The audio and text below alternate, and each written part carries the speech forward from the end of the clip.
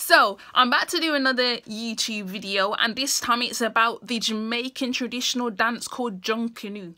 Junkanoo was created in Jamaica and the rest of the Caribbean by the Akans. The Akans were enslaved at the time, and basically what happened was they was only allowed to celebrate at Christmas time. So they came up with a traditional dance called Junkanoo. So every Christmas, Jamaicans still partake in this traditional dance.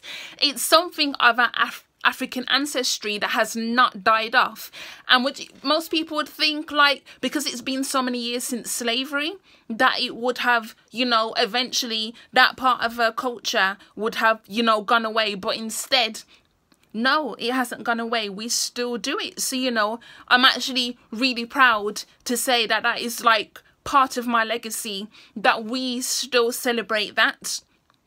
And despite the circumstances that brought that traditional dance into the forefront of Jamaica, it's still something that's a blessing of sorts, you know, and we still celebrate it. The simple fact that our ancestors went through so much, and yet we was able to create brilliance.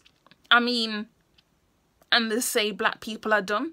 Jamaican culture is seriously one of the most beautiful cultures on planet Earth. We took what our African ancestors taught us, and we've brought it into, and yet we still embrace that side. We've not forgotten about it. And that's a lot more than some places can say. Some places, they forget about their culture. They forgot about what was taught to them by their ancestors. As far as they're concerned, these old dances, these old ways of dressing, they're no longer of relevance.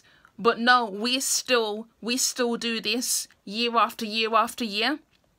And think about how long ago slavery was, and yet the Jamaicans are still doing this. So yeah, I'm about to end this video with showing you some video clips and some pictures of the traditional outfits, the dances.